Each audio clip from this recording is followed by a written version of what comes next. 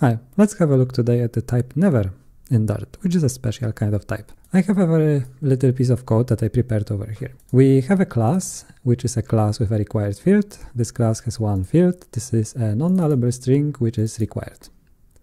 We have two functions, which are kind of the same, just one returns void, the other returns never. And we have our main function.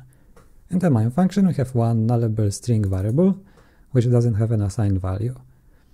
Then we have an if this variable is nullable, then call a function here, which is currently calling the function that does not return an ever. It returns void.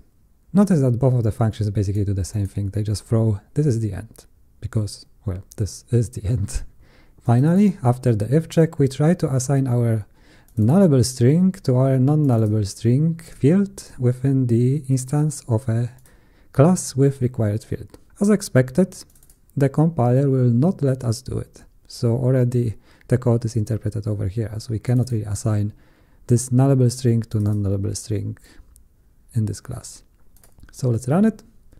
And obviously we get a compilation error. Let's switch this function that does not return never with a function that does return an ever.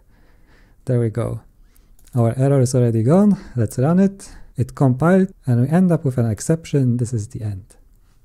What happened here? Well, never is a special type which tells the compiler that when this is called, then the execution will finish. So it's like an exit function. In other words, if we want to return never from a function, then we should stop execution inside of it. And then the compiler knows that if we reach this point in code, then this nullable string, it cannot be non-nullable anymore.